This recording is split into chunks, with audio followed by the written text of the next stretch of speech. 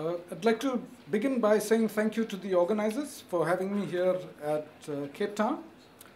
Like Mark and Susan, who spoke before me, I'm also not a lawyer, so please be generous when I make mistakes.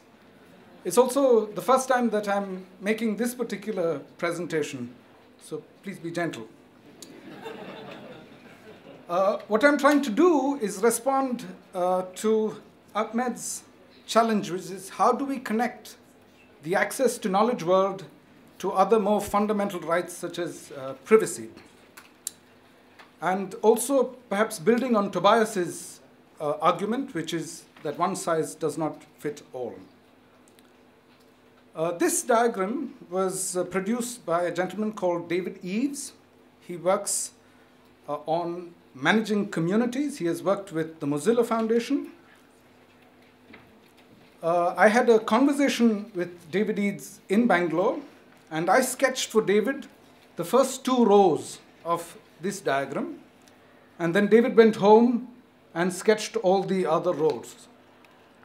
What you have on the first row and on the far left is the proprietary model, and then we go right through no derivatives, no commercial, which is the CC model, then the classic GNU GPL, sorry, that's a mistake on this diagram. The share alike is GNU, but the next one should be just BSD without the GPL. The next line is ignoring proprietary rights, which is the pirate model, and then you have other models which even ignore the attribution layer, counterfeiting, plagiarism, claiming false attribution.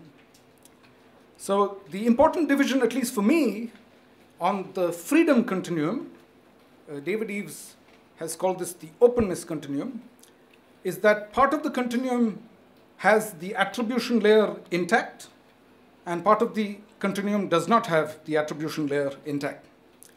Using this model, I'm hoping to explain a variety of phenomena, from what journalists do, to what Lawrence Lessig says, to what Aaron Swartz did, the pirate party, the free software world, the open content world, the open data world, and other groups such as Yes Men and Anonymous, broadly divided into that part of the world which is protected by state regulation, and that part of the world which is mostly protest and counter-power strategies.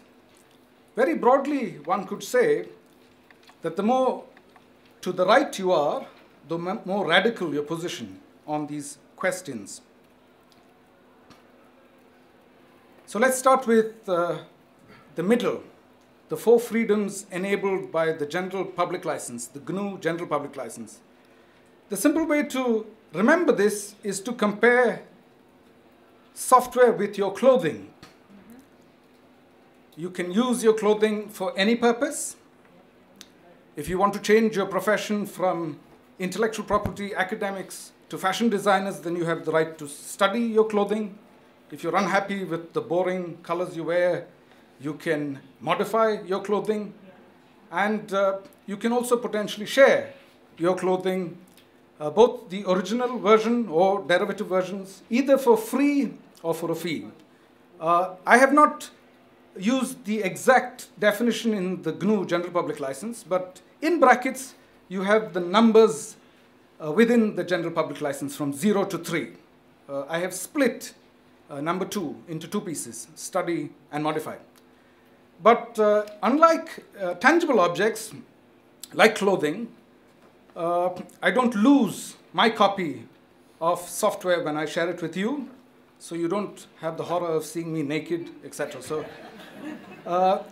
that's the advantage. The obligations are attribution, share alike for derivatives, and source code and availability to enable the freedom to study and the freedom to modify. So that's right in the middle of the diagram, the GNU general public license. Moving on to the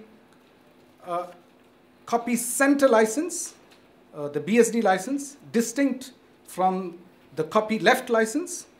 With the copy center license, derivative works can either be copyright or copy center, or copy left, you can change the license of the derivative work. And because there is no share-alike obligation, I would like to see it as the fifth freedom. So 5 freedoms on the BSD license. But still there is the obligation for attribution and source code availability for the original to enable the freedom to study and modify. Now let's go to the more restrictive side. Creative Commons licenses, a bouquet of licenses, and let's try and map them against the very same set of freedoms. There are options within this bouquet. Some licenses don't come with all the freedoms. The non-commercial licenses interfere with the use freedom, the freedom of use. Study is not sufficiently distinct in the world of Creative Commons. There is no source code parallel. Perhaps there could be when authors, animators produce or distribute their works. They could perhaps also share drafts and drawings and source material. This is possible, but we don't really see it in practice. Those licenses that have no derivs condition interferes with the freedom to modify. Again, those licenses that have the non-commercial requirement interfere with the freedom to share, and the licenses that have the share-alike requirement interfere with the freedom not to share. And the obligation remains attribution. So if you did the math, since I'm an engineer, I always reduce it to numbers. 5 minus 0 to 2, you could end up with anywhere between 5 to 3 freedoms. So that's why I have put it to the left, and it stretches right across on the continuum. Piracy, without the enabling license, of course, you could do anything that you possibly can, so 5 plus plus. There is no source code availability, but you could potentially reverse engineer, not foolproof methodology, and in some jurisdictions this is a user right, so that this will be possible. But in most cases, again, very interestingly, the pirates don't play around with attribution. Suppose I were to go to Pirate Bay and upload a torrent of Miley Cyrus's latest album, then I don't say the album is by me.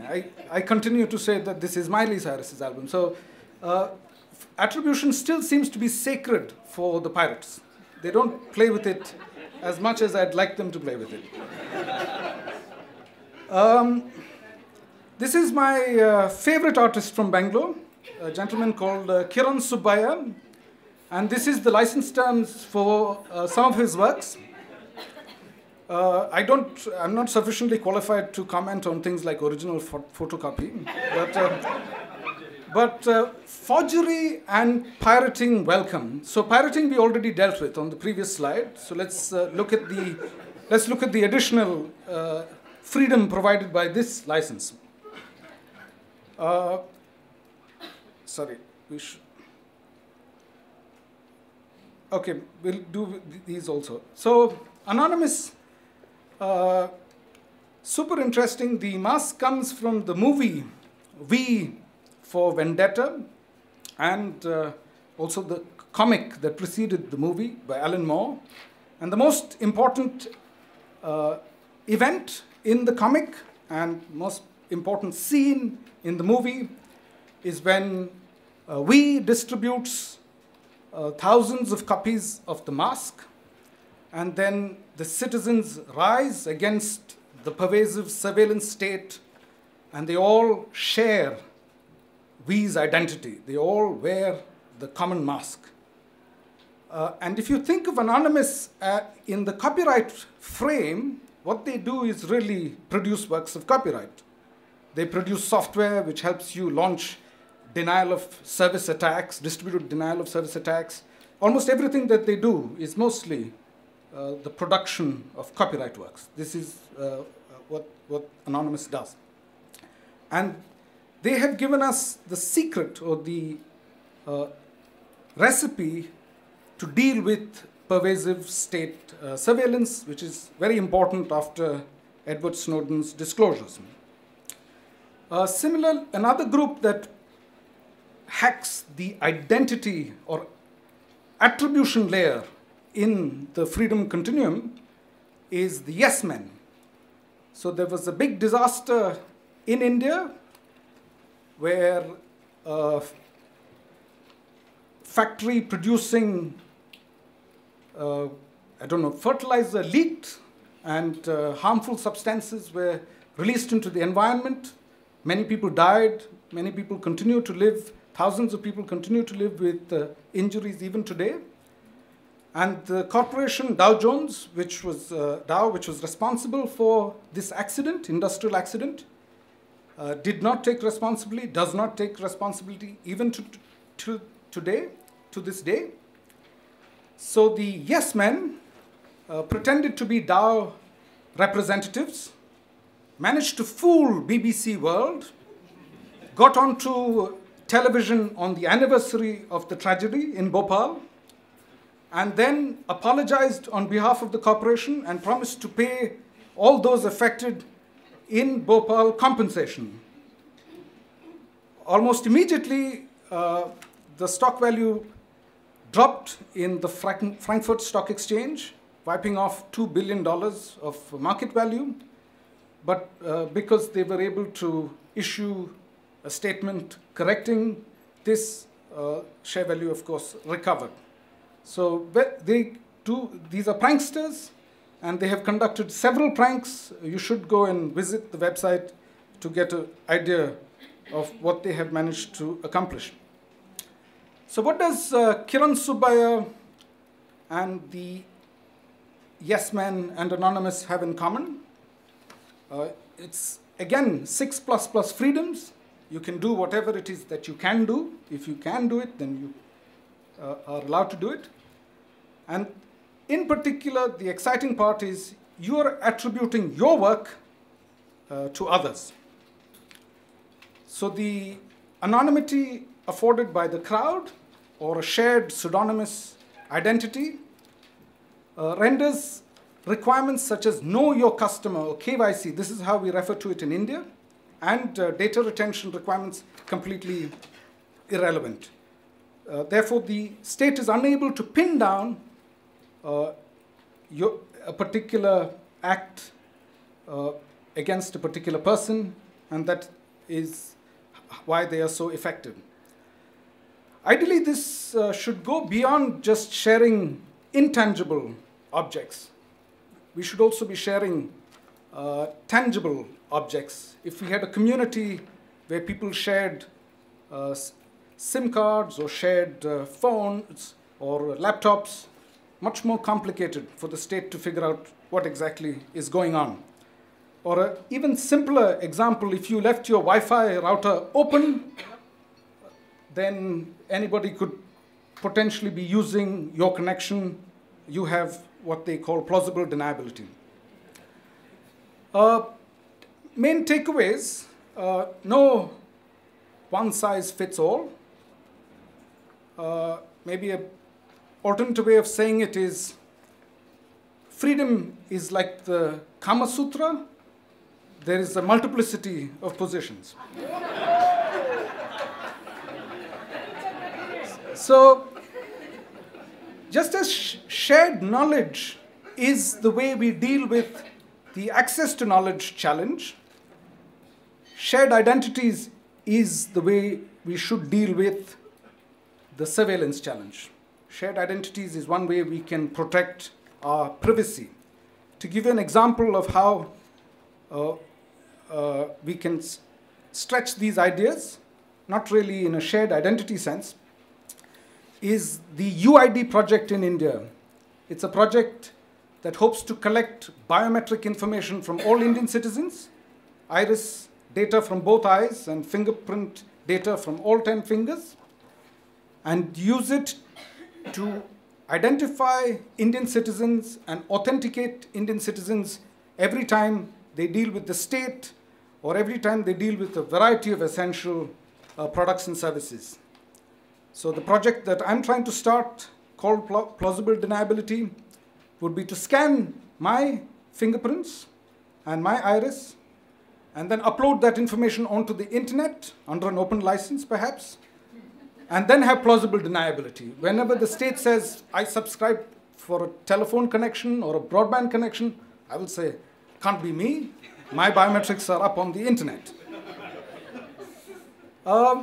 Another smaller takeaway, and since I have a child and I've stopped reading thick books, I only read books about mice to her, is that if attribution is no longer sacred, as hopefully the freedom continuum argues, then intangible labor is not necessarily more important than tangible labor, and vice versa. This story, parable perhaps, Frederick by Leo Leone, is the story of a mouse that engages in intangible labor, producing poetry and making speeches, who lives with a family of other mice that engage in tangible labor, and how they have a deal amongst themselves and how they work for one another. So it's a nice story and you should read it. This is my scholarly reference for this research finding. These are the limitations of my framework. I won't dwell on them because I've run out of time. I'll just use the opportunity to plug a workshop on Friday at 9 a.m.